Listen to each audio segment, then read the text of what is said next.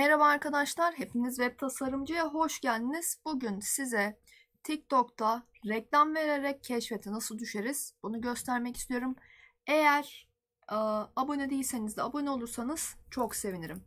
Şimdi TikTok reklam yöneticisine girdim ama bu ticari hesap olması gerekiyor. Aynı işlemi telefon üzerinden de yapabilirsiniz ama tanıt butonuna tıklayarak videonun o şekilde aynı adımı gerçekleştirirseniz reklam bittikten sonra da keşfette kalmaya devam edersiniz. Öncelikle kampanyaya tıklıyorum ve burada basitleştirilmiş mod kullanacağım. Oluştur diyorum. Oluştur dedikten sonra şurada basitleştirilmiş modu kullanırım. Dediğim gibi aynı şekilde telefon üzerinden de yapabilirsiniz. Videoyu açıyorsunuz. Sağ alt tarafta 3 tane nokta oluyor. Oraya bastığınızda tanıt düğmesine tıklıyorsunuz. Toplulukla etkileşim seçeneğini seçiyorum. Siz daha fazla profil ziyareti olarak seçin telefonda. Daha sonrasında devam diyorum.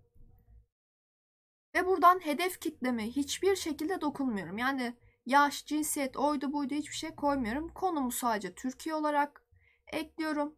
Ve tekrardan devam et seçeneğine tıklıyorum. Burada bakın daha fazla takipçi edinin seçeneğine tıklıyorum. Neden? Çünkü zaten videoyu izleyen takipçi olarak gelecek. Hem burada hem videonuzu izlettirmiş olacaksınız, keşfete düşeceksiniz, hem takipçi kazanacaksınız. Bunun mantığı bu. Buradan en az 100 TL diyor. Bütçeyi koydum. Ve bitiş tarihi olmadan başlayın diyorum. Devam et. Önemli kısım şu an reklam oluşturmada. Neden? Çünkü burada şu çok önemli. Kullanacağınız video şöyle ekleyeyim. Trendlere uygun olsun. Eğer trendlere uygunsa, yani trendlere uygun ne demek? Keşfetinizde, TikTok keşfetinizde en fazla ne çıkıyor? Ne yapıyorlar, ne ediyorlar?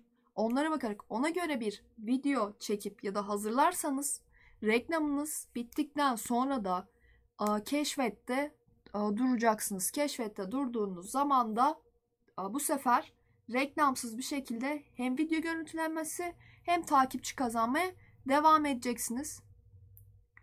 Buradan eylem çağrısı olarak da ben bakıyorum, görüntüle seçeneği var.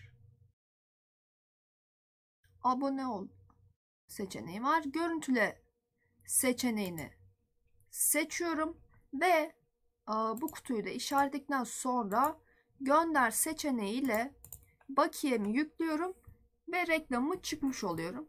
Bu şekilde dediğim gibi aynısını telefon üzerinden de yapabiliyorsunuz. Bunu unutmayın. Beni izlediğiniz ve dinlediğiniz için teşekkür ederim. Umarım faydalı olmuştur. Diğer eğitimlerde görüşmek üzere.